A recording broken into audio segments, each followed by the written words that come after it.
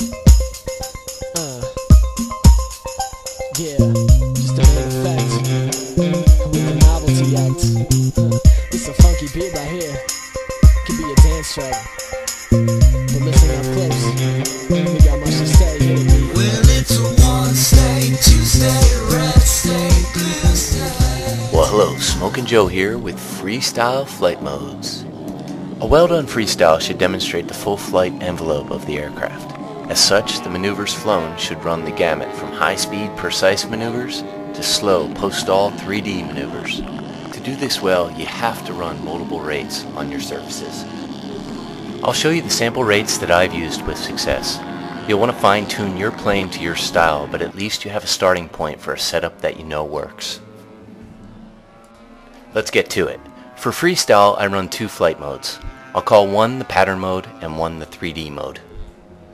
A flight mode is like a dual rate, but with the selection of one switch, you change the rates on all your primary surfaces. On the 10X, you can choose the switch, and I prefer the elevator rate switch, which you see in the upper left here. I can toggle this switch easily, and it leaves my right hand completely free. You're going to want to pick up a throw gauge. It'll be the best way to ensure that the ailerons start out matched right to left and up and down. You also want to match the elevator halves at the appropriate throws and through the entire range of motion. Okay, here's your low or pattern rate. Freeze this frame and make a note of these settings. For your precise elements, you'll fly this mode. Relatively low rates on rudder and elevator, but plenty for good snaps.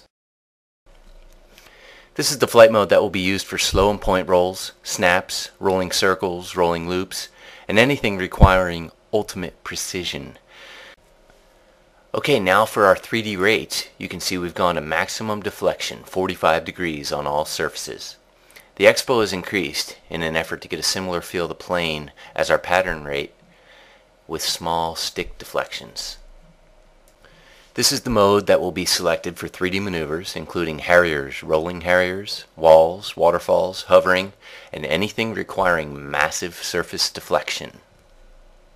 Here you see a comparison of the rudder maximum deflection when the flight mode switch is selected. Again, all three rates are set with one switch. Of course, if your radio doesn't support flight modes, you can change all three switches to match the setup. Here's Jason Knoll at the shootout, showing you how it's done. This is motivating for me.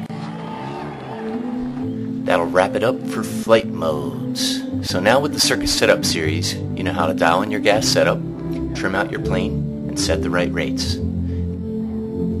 The only thing you need now is hours of practice, and you'll be ready to challenge the big names at the Masters or Tucson Shootout. Next installment, Smokin' Joe will show you how to come up with creative ways to zero your freestyle round at the next big event. Yeah, just a main effect with the novelty act. It's a funky beat right here. Could be a dance track.